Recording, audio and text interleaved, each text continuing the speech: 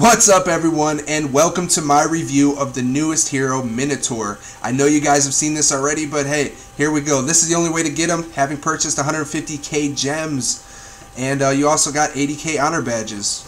Alright guys, let's move over to the wiki and see what this hero looks like on paper. It describes him as a tank class hero that has melee attacks. His skill Body Slam damages, stuns, and reduces the energy of multiple units on the ground. No effect on flying units, and what that means is his ability cannot hit troops like griffins, dragons, or ornies, and it cannot hit heroes like Spirit Mage and Cupid because they're flying. It will not hit them, and they have to be on the ground.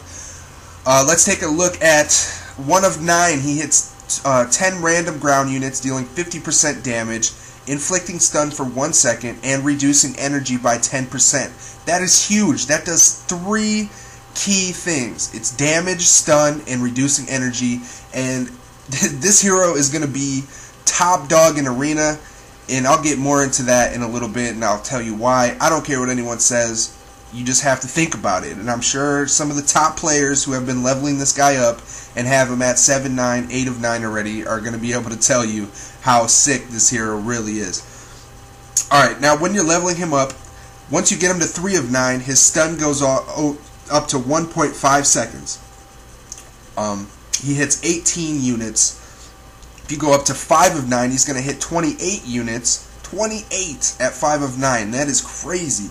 Deal 130% damage, and his stun goes up to 2 seconds, which is that's a lot better than what it was before. And as you keep leveling it up, at 7 of 9, it's going to go up to 2.5 seconds, and 9 of 9 is going to be 3 seconds. And at 9 of 9, he hits 50 targets, guys. 50. That is just, it's going to stun a whole base and kill all the troops, pretty much. So, this hero is just really, it's a superhero. I mean, it's a tank class, it's balanced, it's insane. I'm very happy with it.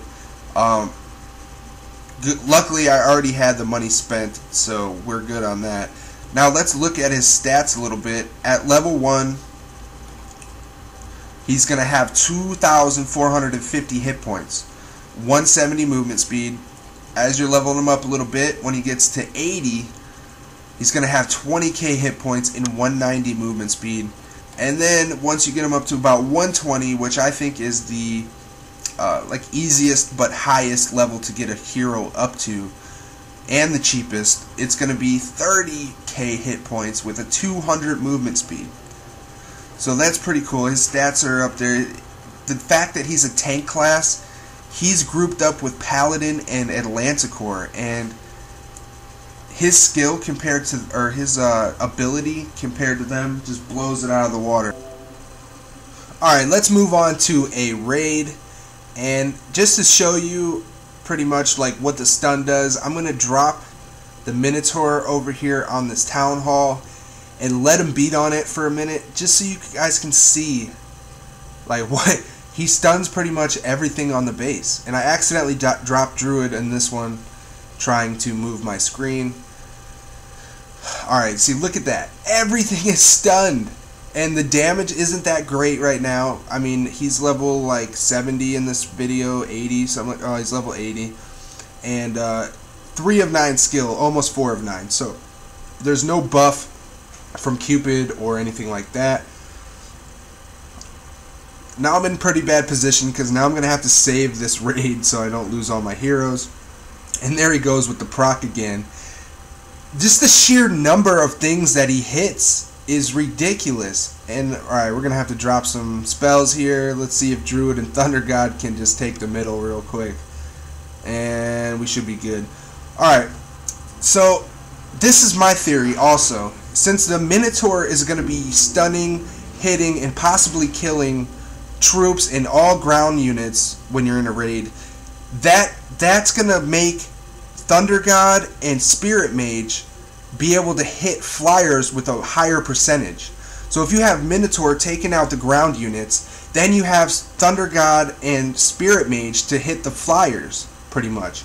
Or, you know, if they hit ground units too, that's still fine, but it's going to be a higher percent for them to hit other things besides ground units. Because if you use Spirit Mage, you know that if there's a troop army camp full of Guardians, that they're gonna suck up some of those procs. Alright, so let's jump into Arena here, and I just want to show you guys what his skill does in the arena that's very useful, and maybe not too many people realize. Alright, we're going up against a 5/5 Atlanticore, and we got the other stunned in the middle lane. Cupid procs, and then we're going to stun him again. If I had Spirit Mage, all those heroes would be dead right now. They would just be wiped out because my Spirit Mage would have procced. Now keep your eyes on the enemy heroes. Bam, they're stunned. Now what does that do? Yes, it inflicts damage, but it keeps them from hitting your crystal for however long the stun is. And in my case, it's 1.5 seconds.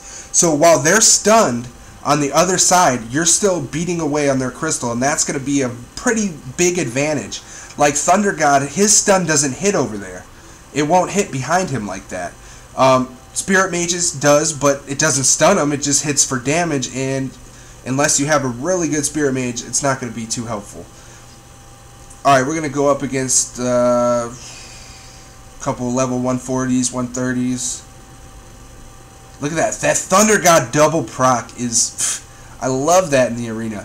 Now, his damage isn't going to be doing too much to their crystal, you know what I mean?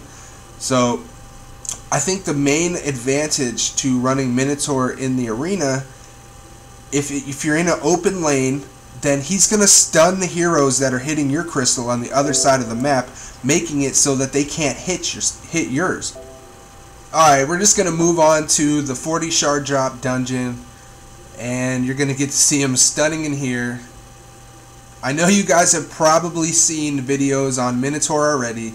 I'm a little late with this, but I just couldn't find the time that night to make this video as well.